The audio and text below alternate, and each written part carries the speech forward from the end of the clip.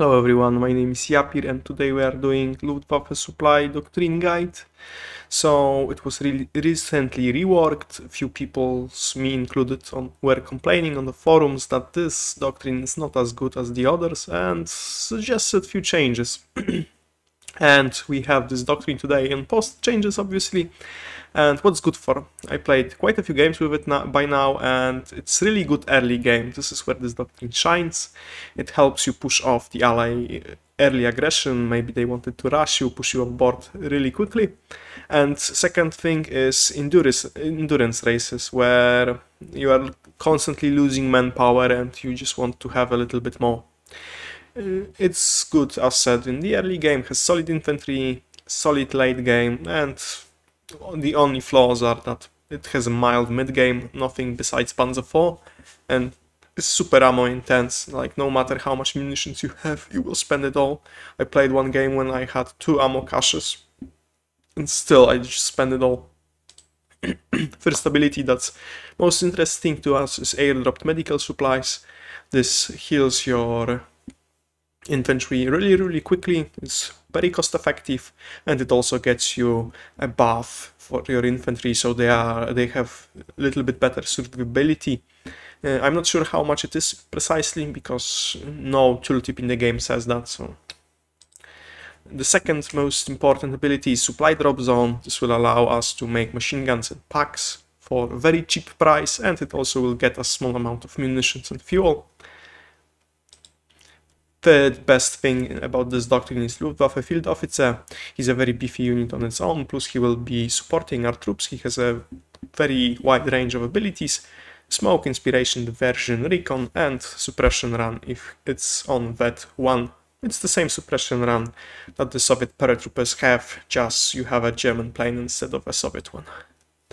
The two last abilities are incendiary bombing run. This is highly disappointing, we'll be probably not using that, and it's not very cost effective. And the second is heavy bombing run. It's a huge motherfucking punch. It can one-shot Su-85 or tanks of its size, so really, if you manage to immobilize some tanks with it, you can just take them off the board if you can just afford the price. And yeah, what do we want to do with it? Basically, most standard slow Panzer IV as you can get, which means some grants, and off its machine gun pack, and then you'll just buy a tank. And you may say, this is the most basic thing the Germans can do. Why is that a part of the doctrine? And Luftwaffe Supply Doctrine works like a huge panic button. If you fucked up your early game, you were rushing a Panzer IV and they caught you off guard, you can just smack that button and work your way. And where does it shine? It's the early game, when you need a second building and a pack. The enemy has armor, you want to counter it, and to get that pack, you need a next battle phase, that's 100. You need another building, that's another 100. You need a pack, that's 300. You need a med bunker, just because you need to heal your guys. German infantry is so fragile that you cannot afford losing health points on your guys. You need a hospital. And that all these costs that you have to buy, because otherwise you will lose the game, is almost 700 monies. This is enough to buy 3 grenadier squads. This is a huge amount of cash, and Luftwaffe Supply can just counter it. It can get you a fucking pack without any additional buys, and it's cheaper, and you can drop yourself medical supplies, which can really last you a while if you use them well. So let's take a look on our example game, and I'm playing here in the blue. My teammate is yellow. He was a very good player. The British is on the offense, he's in purple, and Soviets will be defending against me.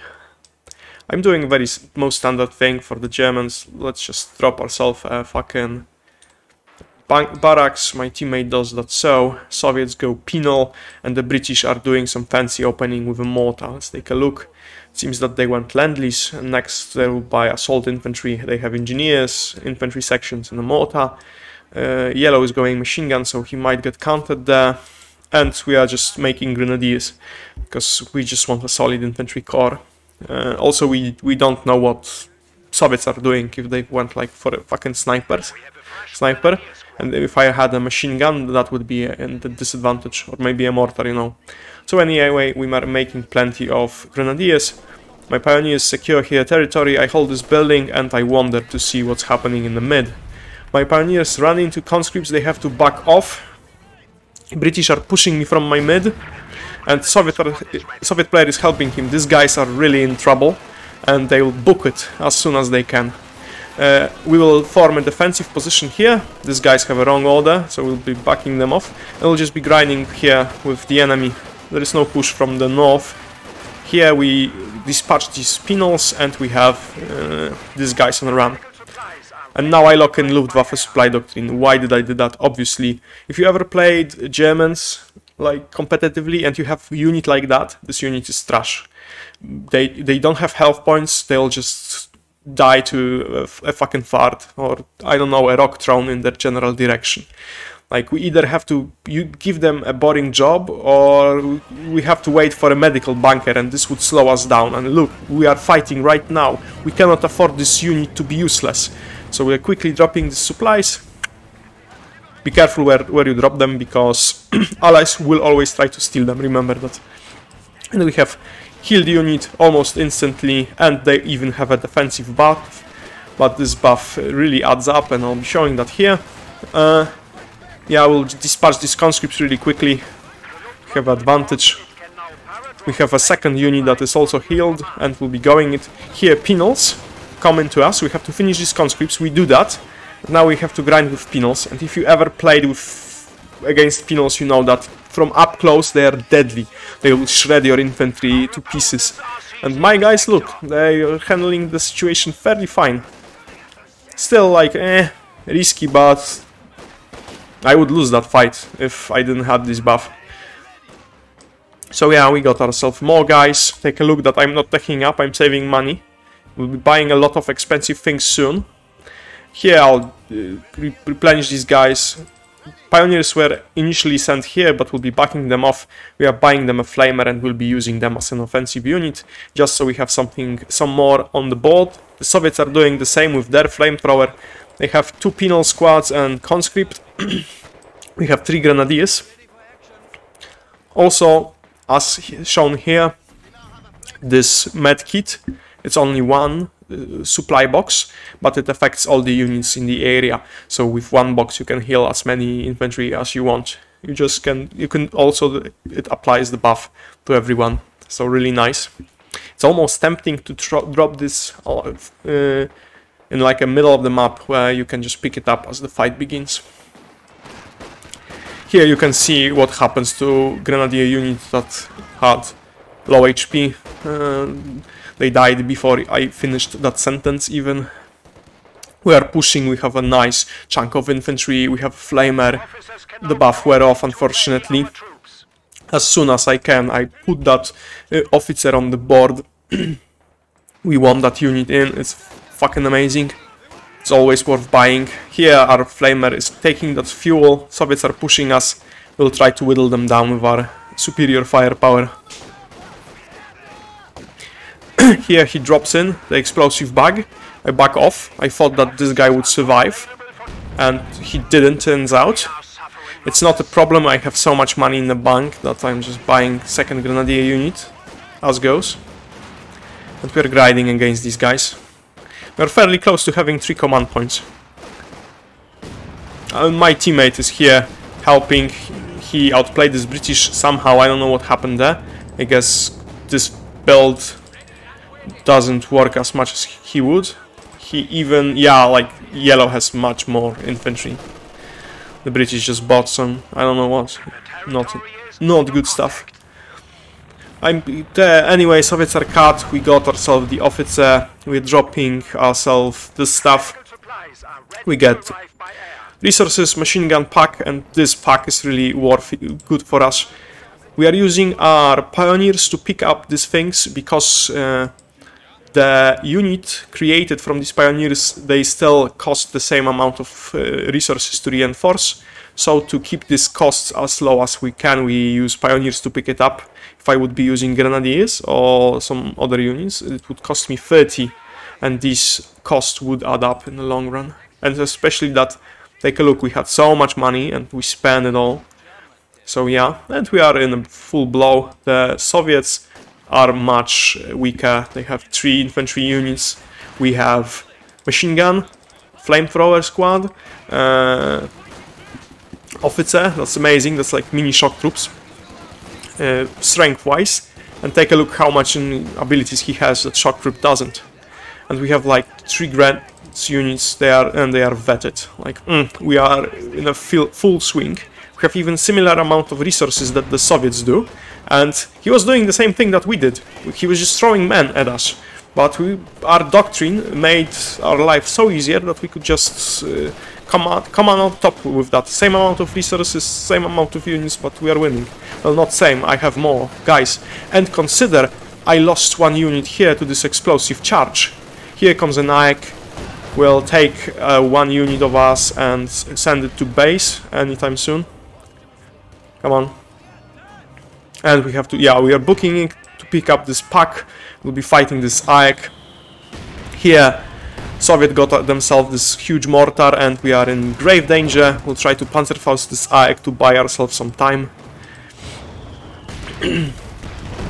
We will also try to drop a quick teller to Panzerfaust this guy. I'll try to just deal as much damage here and just book it. We are dropping the stellar that I promised you. We have a bunker and a machine gun here in the defense.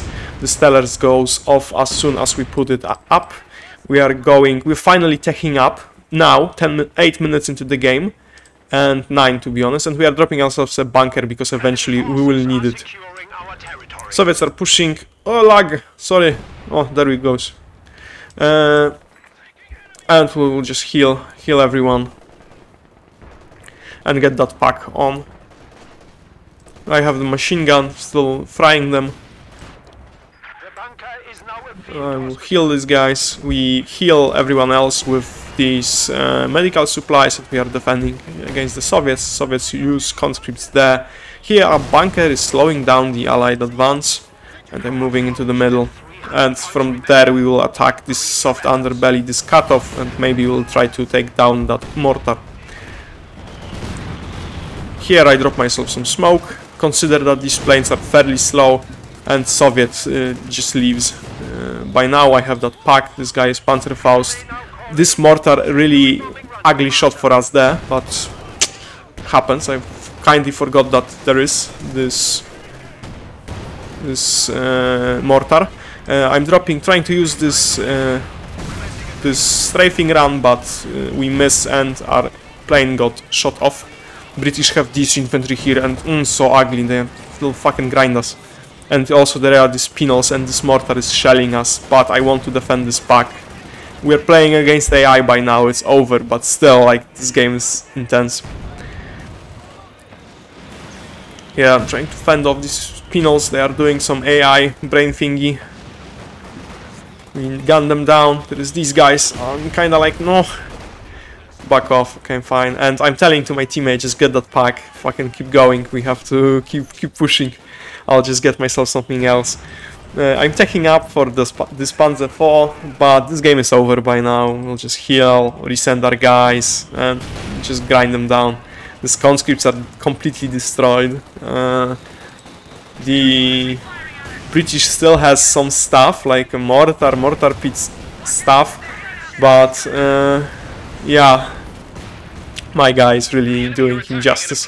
Also, why does he has a mortar and a mortar pit at the same time, and they also got that mortar? Like, it's not this stage of the games yet, and we just had a really good punching force of infantry. You can really play this map, how it's called, Kharkov, yeah?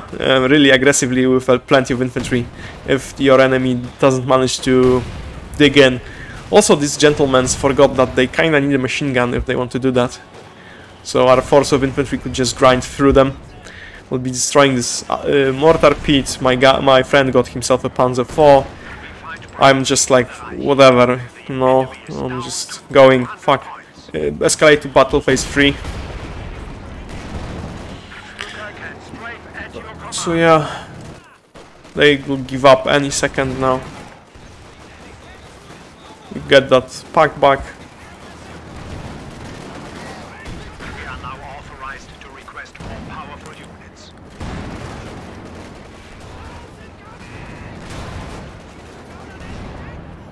And yeah, that's it. The British surrenders. Let's take a look on the final stats. We were shooting down AI for a while. We have quite odd stats, like 63 to 42. It's not that great, but this game took only 13 minutes, and look on the Soviet, he got totally destroyed. Here is our personnel. The Grenadiers, obviously, best unit, plenty of kills. Luftwaffe officer did use 3 abilities, that's fair. I don't know, we can take a look on the graph. We just had a little bit more units, and we were just doing the same thing, constantly spending money. If you take a look, we didn't have. This is like the spikes I got from like saving on these supply drops and officer. So yeah, thank you guys for watching. Didn't hit any vehicle. Yeah, the stats if you're interested in that. So yeah, cheers.